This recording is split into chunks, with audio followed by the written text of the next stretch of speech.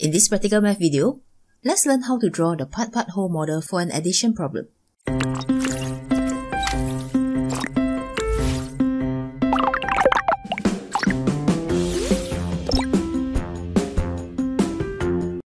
Hi everyone, welcome to Practical Math.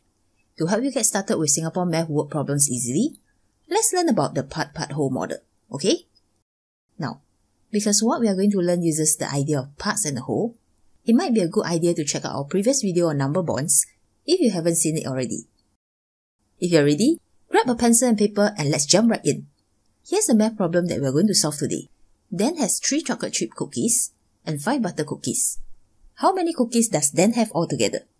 As you can see, we have kept the numbers really small in the problem so that we can focus on drawing the model. The big idea behind model drawing is to use rectangular bars to show different amount of things, alright? So before we start drawing, let's try to figure out what are the things that we're looking at in this problem. Dan has 3 chocolate chip cookies and 5 butter cookies. Looks like we have 2 types of cookies here. And what are we supposed to find? How many cookies does Dan have altogether? So we need to find the total number of cookies. So far so good?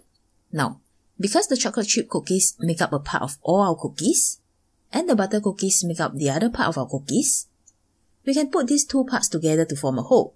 Agree? Not the hole in your pocket, but a whole that refers to everything that Dan has. And that's where the part-part whole model comes in. Let's see how to draw the model. Remember what we said earlier on about models? Models are just rectangular bars which show different amount of things. So the more things we have, the longer our bar model will be. And the fewer things we have, the shorter the bar model will be. Following so far? Since we already know that one part of the model is going to represent the 3 chocolate chip cookies, and the other part of the model is going to represent the 5 butter cookies, we need to compare the numbers 3 and 5 and decide which bar is the longer one. So what do you think? 5 is definitely greater than 3, correct? So looks like the longer bar will be the one that represents the butter cookies. Did you get that? If you got it, great job. Give yourself a pat on the back. Now are you ready with your pen and paper? Let's draw the model for this problem together, alright?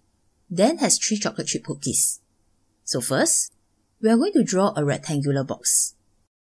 You can start by drawing 2 straight lines that are equally long with your ruler, and then add in the sides after that. Good job! Now this box, or bar, is going to represent the number of chocolate chip cookies that Dan has. Do we know how many chocolate chip cookies he has? He has 3 of them, correct? And we are going to write that number in the box. And well done everyone! We now have a bar that represents 3 chocolate chip cookies. So we are done with one part. Next, we are going to put the other 5 butter cookies into our model. Because we are drawing different parts that make up a whole, we are going to draw the other part beside the bar that we see here. Alright? So same thing, draw 2 longer straight lines that are equal, and then add in the sides.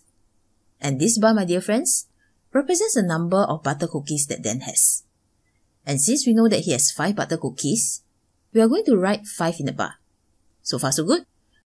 Now going back to the question, we are asked to find how many cookies Dan has altogether. So do you know which part of the model we are supposed to find? If you spotted the keyword altogether, you would have guessed that we can put these 2 parts together to form the whole. So let's label this part with a question mark to remind us that this is what we want to find. And with that, you did it! You have just finished drawing your first part-part whole model. Now drawing the right model is really important for us to help us see what's going on in the problem. And besides that, it also helps us to decide whether we should add, subtract, multiply, or divide the numbers to find the answer to our question.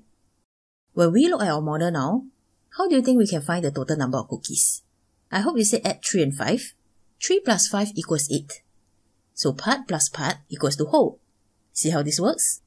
So looks like Dan has 8 cookies altogether. And this is simply an addition math problem.